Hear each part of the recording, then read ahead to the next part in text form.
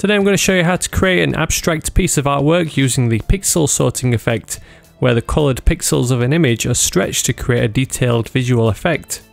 Authentic pixel sorting is a type of glitch art that is usually generated by computer code, but we'll be replicating the appearance with Photoshop's built-in filters.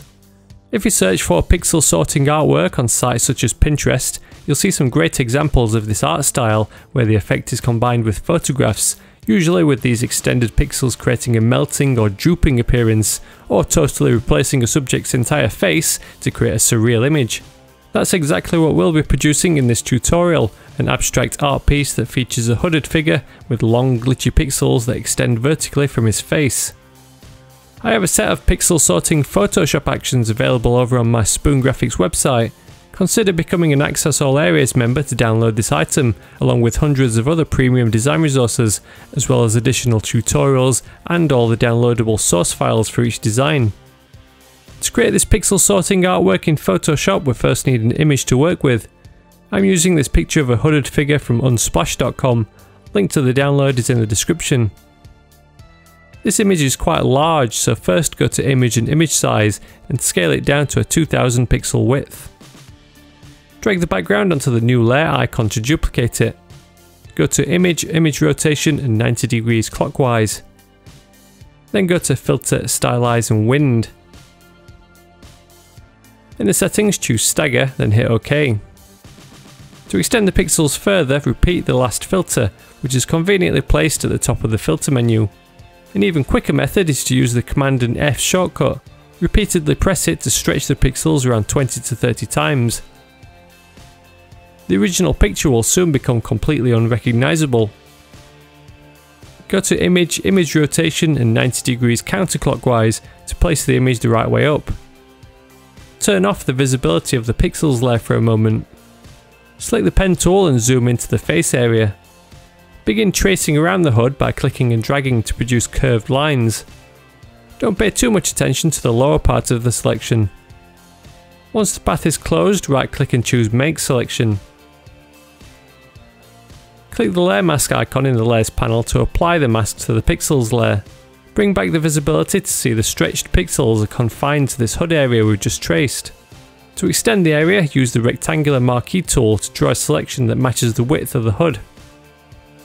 This rectangular selection overlaps the hood a little too much with its top right corner. We'll come back and fix that in a moment. Right click and choose Transform Selection, then zoom out and stretch the selection all the way off the bottom of the canvas. Zoom back into that top right corner, then hold the Alt key and draw a small selection to deselect that corner area. Use the Alt and Backspace shortcut to fill this area with white in the layer mask to reveal more of the stretched pixels. Go to Select and Deselect to remove this selection. We could leave the effect how it is naturally generated, but if you uncheck the link with its mask, you can transform with the Command and T shortcut and move the pixels around to find a better layout. Stretching the layer vertically can also help to elongate the pixels further. Zoom in and hold the Command key or Control key on Windows and click the mask of the pixels layer to load its selection.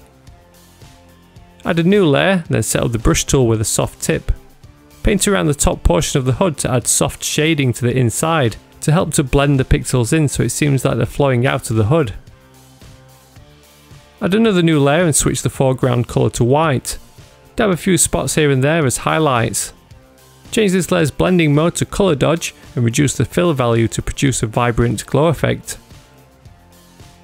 Load the selection again to add highlights only within the pixel area. Apply a gradient map adjustment layer as one of a couple of finishing touches. I'm using a preset from my free duotone gradient presets you can download from Spoon Graphics, but the colour values are 071716 and 4E8387. Set this gradient map layer to soft light to boost the contrast of the image with a subtle colour cast.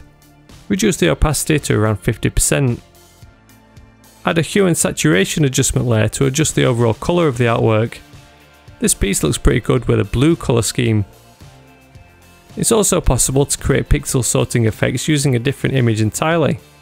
This allows you to choose a more detailed base image for more complex pixels in different colours. Rotate the image so the pixels are stretched in the right direction, then repeatedly apply the wind filter.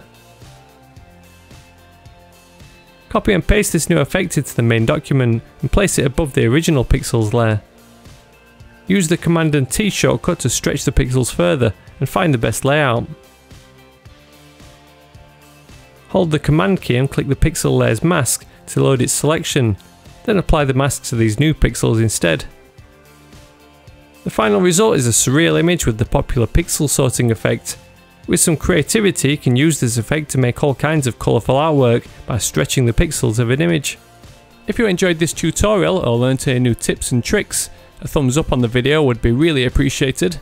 Stick around for more of my content by subscribing to the channel, and be sure to join my mailing list at Spoon Graphics to download all my free design resources. As always, thank you very much for watching, and I'll see you in the next one.